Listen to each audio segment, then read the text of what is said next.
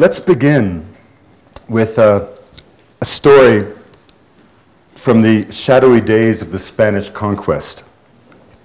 In February of 1541, Gonzalo Pizarro, the half-brother of Francisco, the conqueror of the Inca, began a journey across the Andes in search of El Dorado and the fabled lands of Canela, of cinnamon and gold. Leaving Quito with 220 soldiers, 4,000 native porters, and 2,000 pigs as food, the expedition crested the heights of the Cordillera and began a long, slow descent through the tangled lianas and stunted trees of the cloud forest. By the time it reached the tropical lowlands, where the riverbanks gleamed at night with black caiman, the horses and the hogs had long since been consumed, and most of the Indian slaves had perished, as had 140 Spaniards. The surviving men, reduced to stewing leather and wild herbs, scavenged for roots and berries that left half of them deranged by poison. In desperation, Gonzalo dispatched his second-in-command, Francisco de Orellana, along with 49 men down a high jungle tributary in search of food and deliverance. Among this group was a white-frocked Dominican friar, Gaspar de Carvajal, who wrote an astonishing account of the subsequent journey. Reaching the Rio Napo, just one of more than 1,000 rivers in the Amazon basin, the men led by Orellana mutinied, refusing in their agony to return upstream as per the original orders. The current was too powerful, no food had been found, and so Orellana, in a kind of fit of legality for which the conquistadores were famous, officially resigned his commission that he could appoint himself the head of a new expedition, and abandoning Gonzalo to his fate, Orellana and his band set off into the unknown the day after Christmas in 1541, heading down the swift-flowing Napo on a launch hastily crafted from jungle trees and nails scavenged from the hoofs of dead horses. Tormented by the sun, haunted at night by the roar of howlers, the low hallucinatory drown of frogs and cicadas, the unexpected bark of jaguar, they reached after several days the confluence of the Napo with the Ucayali. Then, to their horror, they found that the entire shore of the river was lined densely with Indian people, who did not particularly appreciate their arrival. They were attacked, 3 Spaniards died, targets of the flying death, curare, the arrow poisons.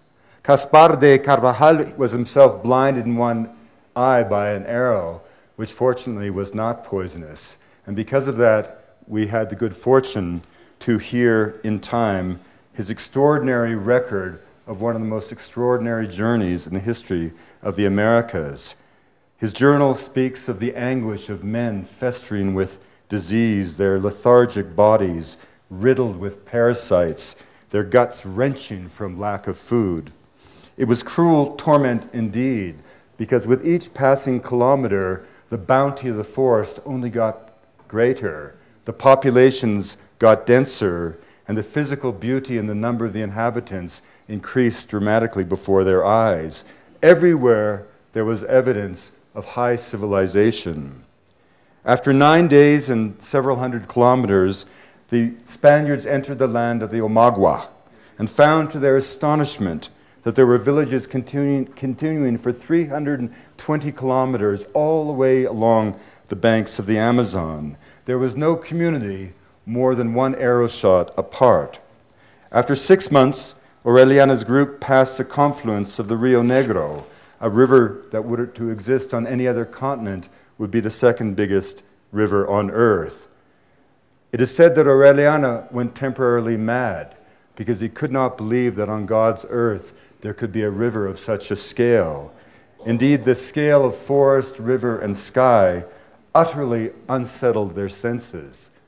And then they reached the mouth of the Rio Namandu, 2 days further downstream, where they met Indians who claimed to be the vassals of a great nation of female warriors.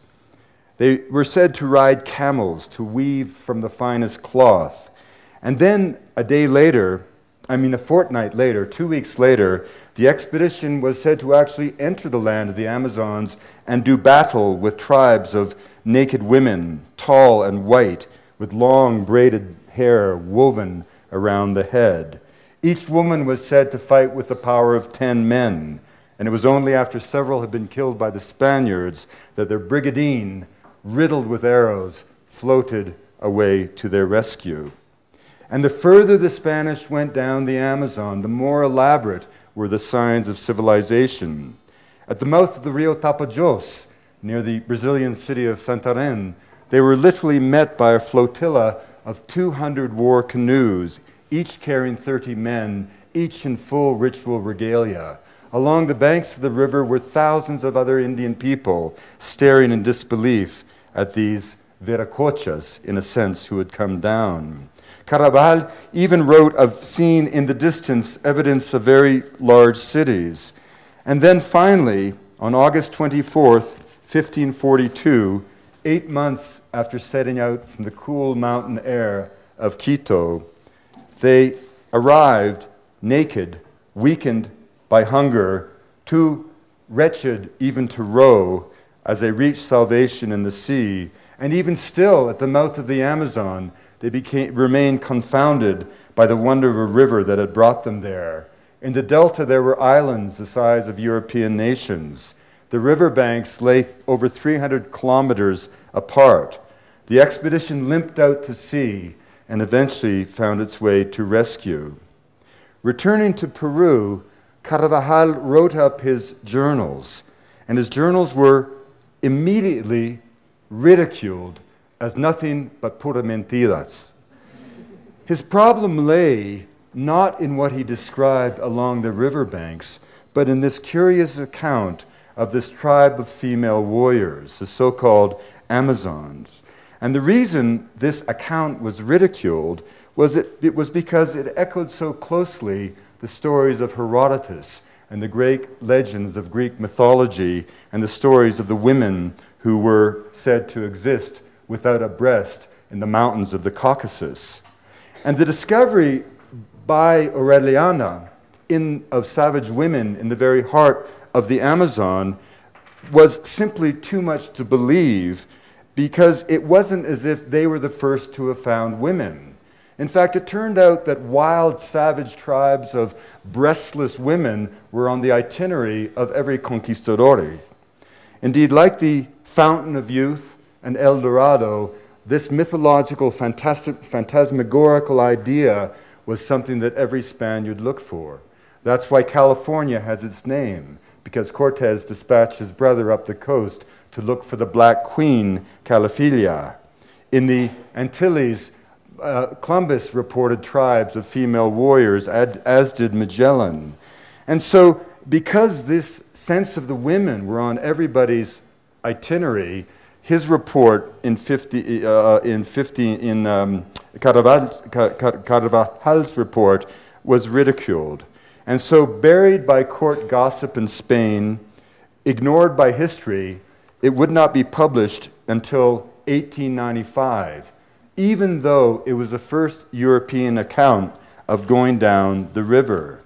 And ironically, for history, had they not spoken about those tribes of female warriors, his relation would have been remembered for what he absolutely did see.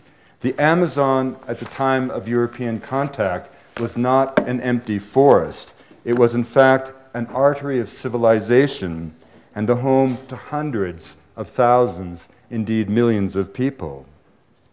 Now, the Amazon provokes cliché even as it defies hyperbole. It is, after all, the largest forest on Earth, a forest the size of the face of the full moon. Joseph Conrad described the jungle as less a forest than a primeval mob, a remnant of an ancient era when vegetation rioted and consumed the earth. This was the image of the Amazon as green hell. But by the time I came along as a student of biology and botany in the 1970s, the jungle, a word that had long gone out of fashion, had become an Eden, a kind of delicate land, a counterfeit paradise that could only endure our ways for so long.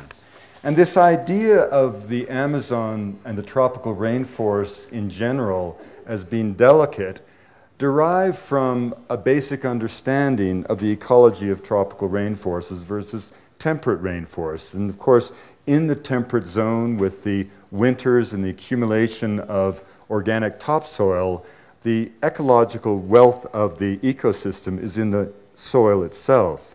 By contrast, in a tropical rainforest, with the high rates of humidity and decomposition, the living wealth of the ecosystem is the vegetation itself. Now this, and then of course the idea comes that if you eliminate that wealth of life, you set into motion a chain reaction of cataclysmic consequences.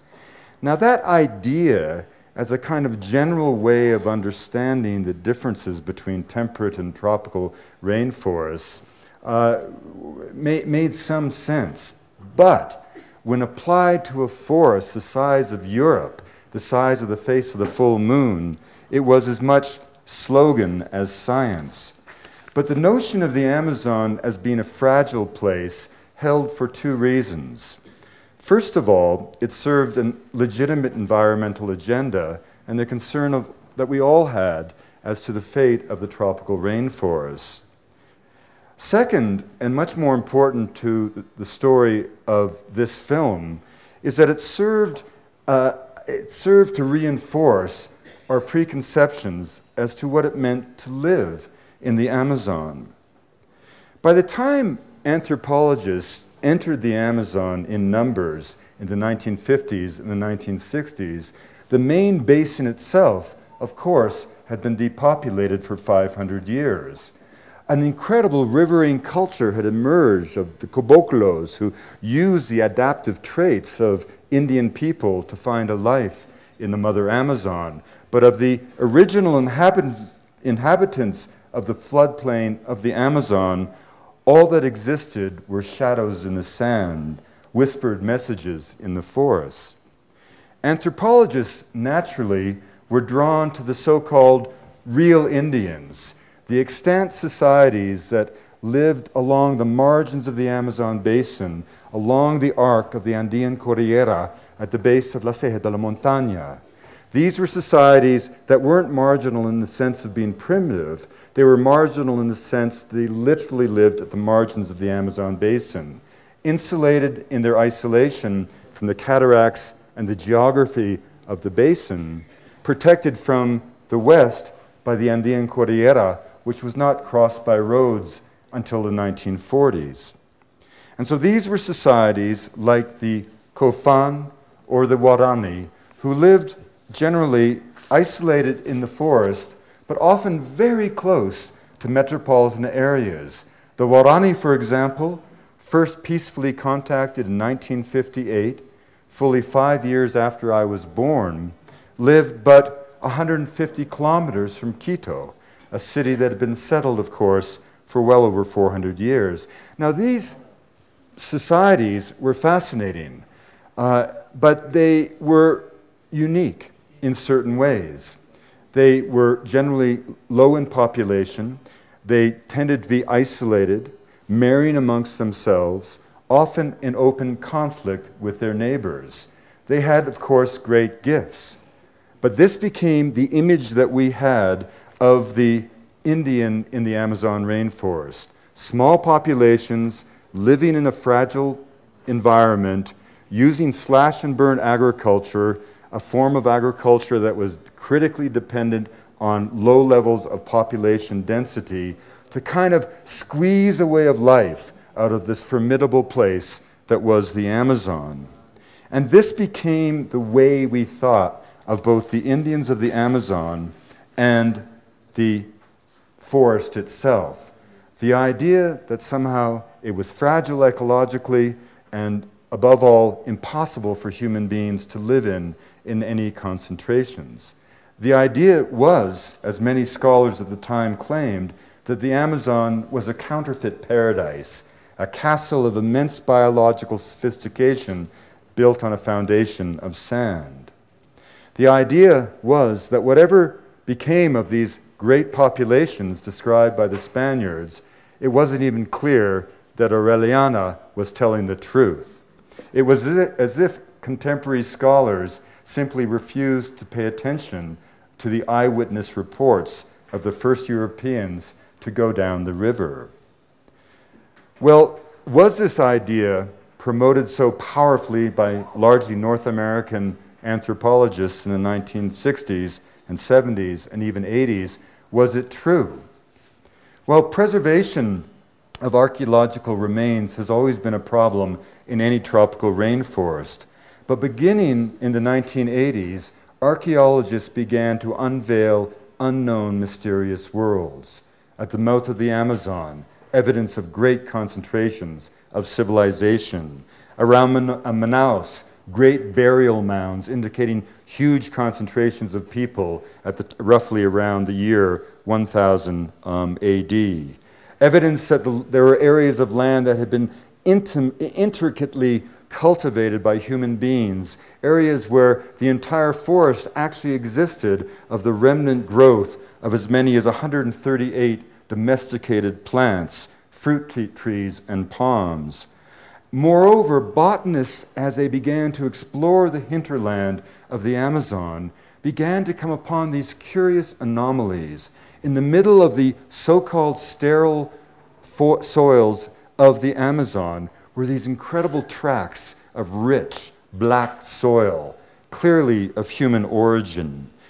These were soils that clearly had been created deliberately by human beings, using charcoal as a way of retaining both water and nutrients.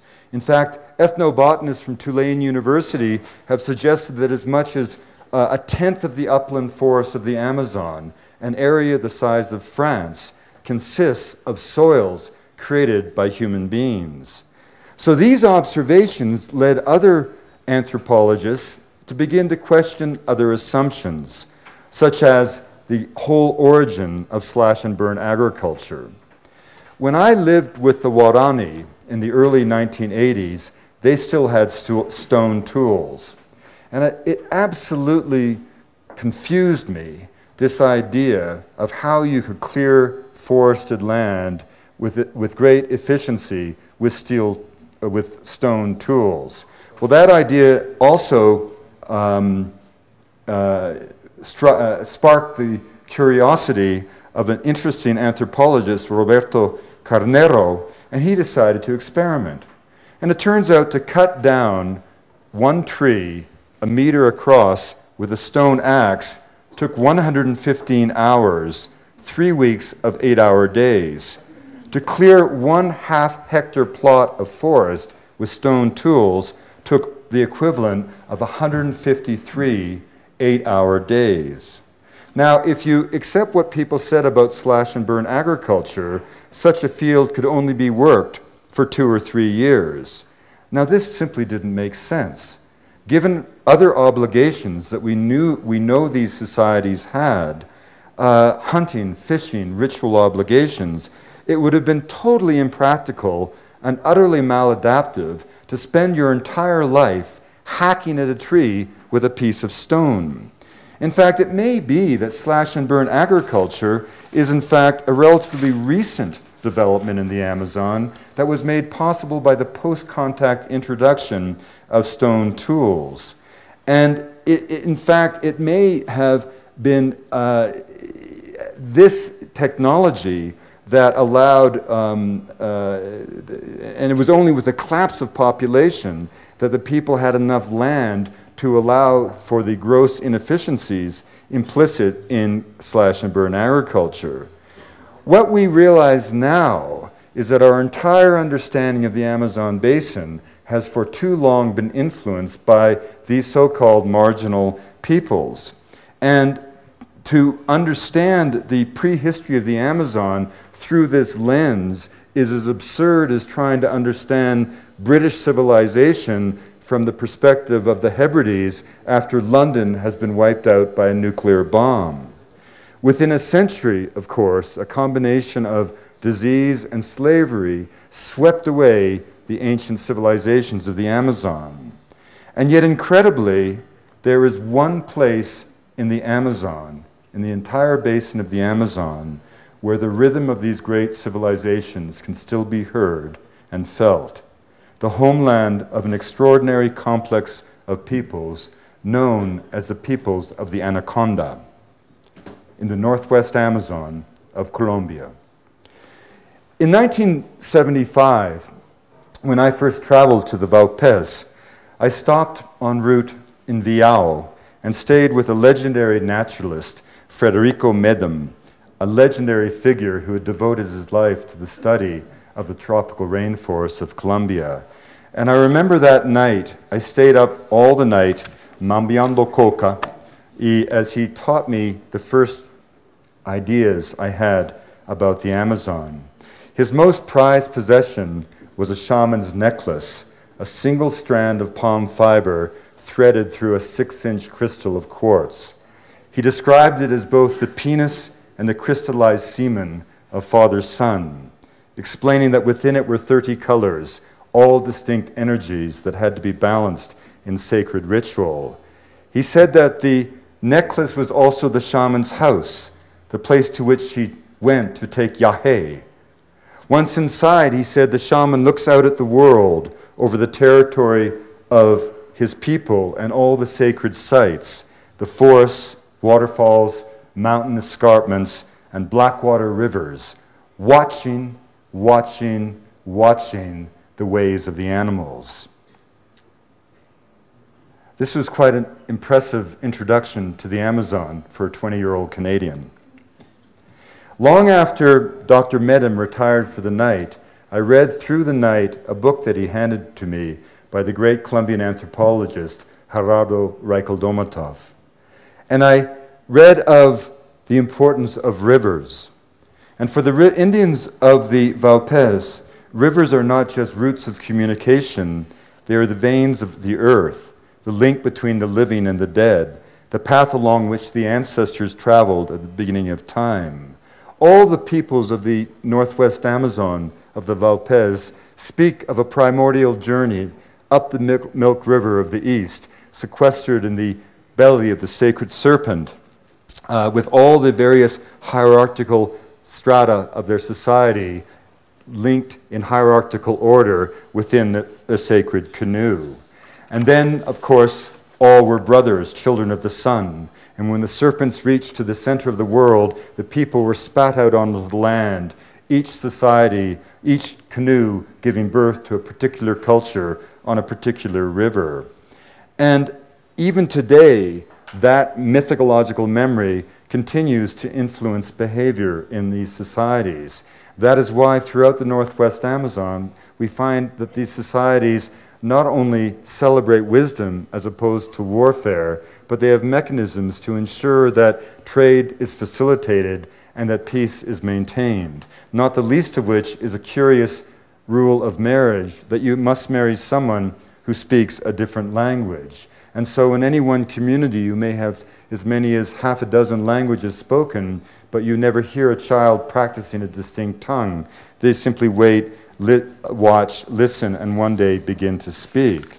And of course, all of this comes together in ritual. Now, totally intrigued by what I read in Reichel's book, I arranged passage the following morning on a military cargo flight to Mitu. It was like riding the back of a pickup truck through the sky. And I spent the better part of a month around Mitu, botanizing with the local people, Cubeos and Tucanos for the most part, but I never came close to the heart of their world, spiritually, culturally, or literally. The forests were simply too big, the distances too great, the cataracts too formidable. And then 2 years later, I returned to the Catholic mission of San Miguel on the Rio Paraná, an hour further into the forest from Mitu. And it was about as remote a location as you can find in the Amazon. But this too was a fleeting visit, and challenges of language, because very few of the Barasana spoke Spanish, left me, in a sense, a stranger in their midst, with only a superficial sense of what was going on, and, of course, a deep sense of sadness, as many of us had at that time, a familiar lament of anthropologists, that we felt that we were in a place where something incredible had happened, but it had happened a long time ago, and these societies were now disappearing worlds. But then, long after my first fumbling visits to the Northwest Amazon, something truly, truly remarkable occurred. In 1986, newly elected Colombian President Virgilio Barco appointed my good friend Martín von Hildebrand head of Asuntos Indígenas. And he told Martín, rather casually, to do something for the Indians. Well, Martín, who for years had lived and been adopted by the Tanumucos and first paddled the length of the Rio Piraparaná as a young graduate student, did more than something. In 5 extraordinary years, he secured for the Indians of the Colombian Amazon legal land rights to an area of some 250,000 square kilometers, roughly the size of the United Kingdom, establishing over 162 resguardos, titled lands that were then later encoded by law in the 1991 political constitution of the country. You never hear about this in Colombia, and you never hear about this abroad, but no nation state anywhere in the world has taken such a stand for the protection of the indigenous rights of its people. And this is something that Colombians should be screaming around the world. Every time there's the slightest violation of human rights in Colombia, it is on all the media around the world. But Colombia, in fact, has the most progressive policies for indigenous people of any nation state on earth. And so nothing like this had ever been done. It was an incredible experiment. And in the years that followed, even as Colombia was torn apart by the ravages of a war that was not of its creation, a veil of isolation fell onto the Northwest Amazon of Colombia. And behind this veil of isolation, a new dream of the earth was born. And it was in that spirit that Martín in 2006 invited me to join him with a group of film crew from the National Geographic to do a documentary unlike any documentary that had ever been done, in total collaboration with the people and bringing together not only their intellectual capacity, but considerable intellectual capacity on our part. We were 4 PhDs who had devoted our lives to the study of the Northwest Amazon. We came together in this very special moment in time to create this film. And I remember the night before we flew out of Me Too, Martín and I huddled on the cement floor of our modest lodgings, taking coca, mambiando, taking tobacco, as Ricardo Marin, a Barasana shaman, identified on a large map created by Fundación Gaia Amazonas, the sacred sites we are to see from the air and visit over the next month by river and trail. Martín and his colleagues at the Fundación Gaia Amazonas, working with more than 50 ethnicities in the Colombian Amazon, had codified in 2 dimensions on maps what Ricardo knew to in fact exist in multidimensional space. In Barasana language, there is no word for time, and the sacred sites are not memorials or symbols of past events. They are living places that internally inform the present. And thus for the Barasana, the past is the present, and the sacred sites are to this day inhabited by mythic beings. So as our plane rose from the clouds like a dragonfly, it burst over the canopy, and for over 4 hours we traveled over the sacred homelands of the people of the Anaconda. And we landed late that day in the old abandoned Catholic mission of San Miguel, the very place I had visited on that trip inspired by Reichel Domatov.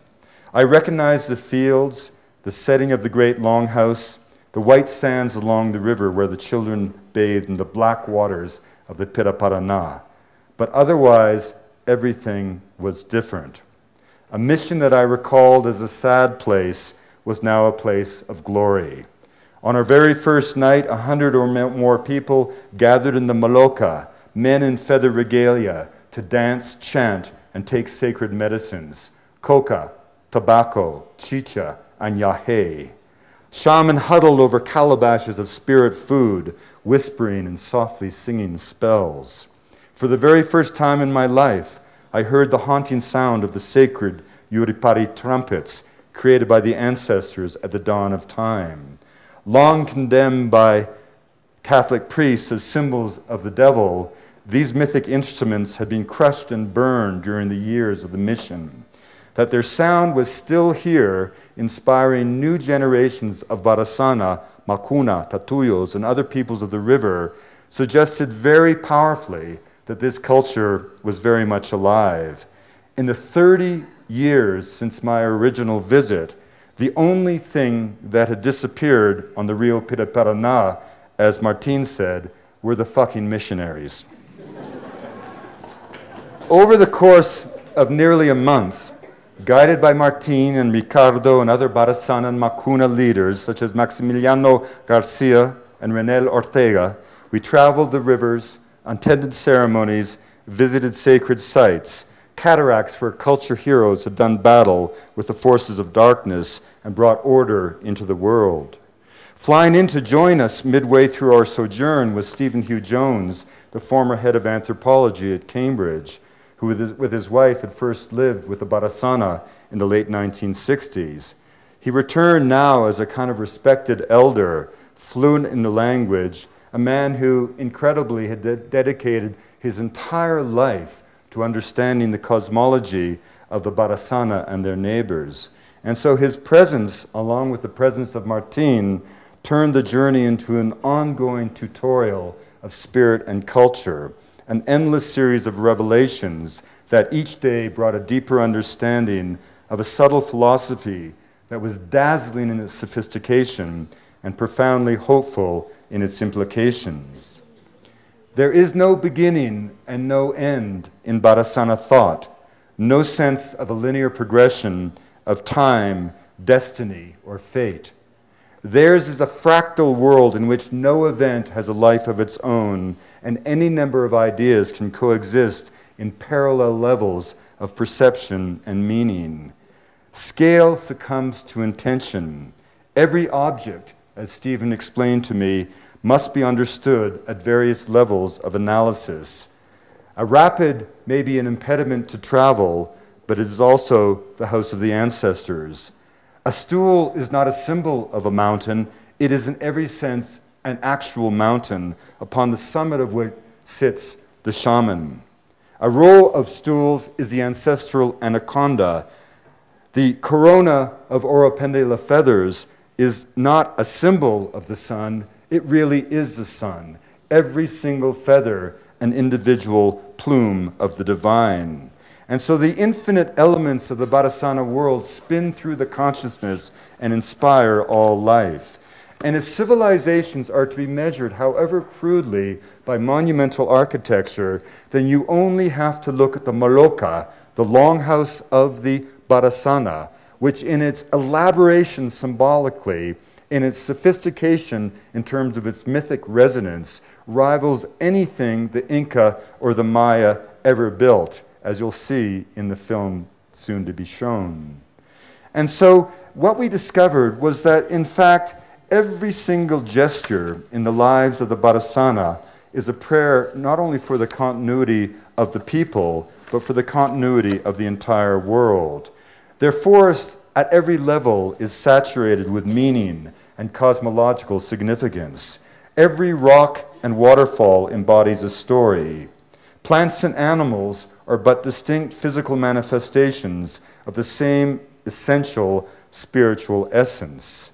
At the same time, everything is more than it appears, for the visible world is but one level of perception.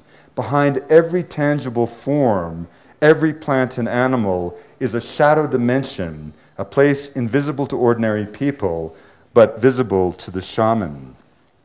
And so we discover through time that in Barasana culture, there is no separation between nature and culture.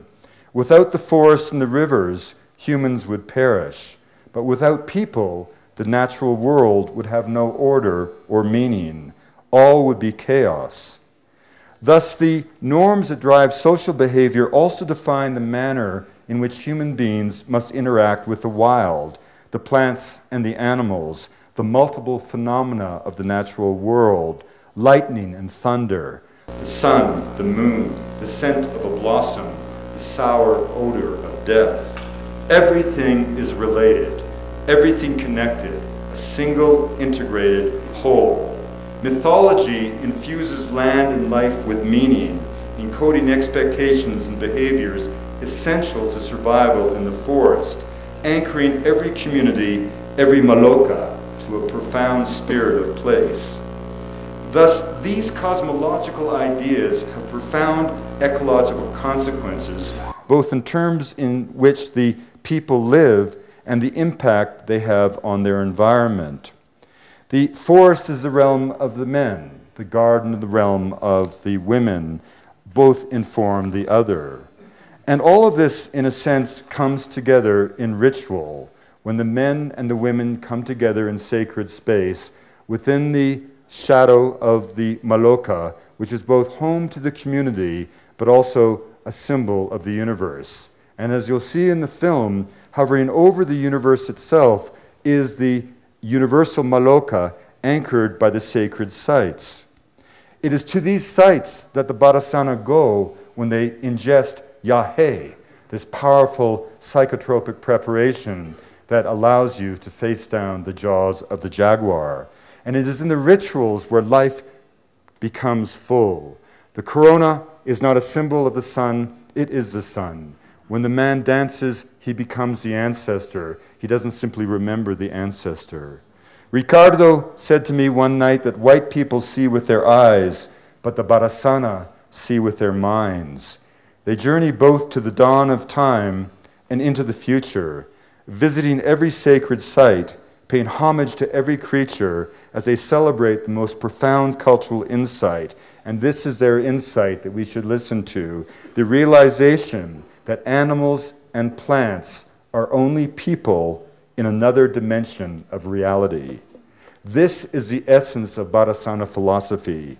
But consider for a moment what this implies, what it tells us about this culture and its place in history. This is what we know. It is a tradition based on knowledge acquired through time and intense priestly study and initiation. Status accrues to the man of wisdom, not to the warrior. The malokas rival in grandeur the greatest architectural creations of humanity. The Barasana have a complex understanding of astronomy, solar calendars, intense notions of hierarchy and specialization. Their wealth is vested in ritual regalia as elegant as that of a medieval court. Their systems of exchange, infinitely complex, facilitate peace, not war. Their struggle to bring order to the universe, to maintain the energetic flows of life, and the very specificity of their beliefs and adaptation leaves open the very remarkable possibility that the Barasana and their neighbors are the survivors of a world that once existed. The complex societies and chieftains that so astonished Caspar de Carvajal and Francisco de Orellana, the lost civilizations of the Amazon. Perhaps, indeed, it's quite possible that in the adaptation and the cultural survival of the Barasana, the Makuna, and the other peoples of the Anaconda, we can literally see today something of the beliefs and convictions that allowed untold millions of people to live along the banks of the world's greatest river. When the Barasana today engage in ritual and take yahe, this astonishing potion that many of you know well, and that they say that they travel in multiple dimensions, reliving the journeys of the ancestors, alighting on the sacred sites, accomplishing all of these remarkable spiritual deeds. It is because they really do.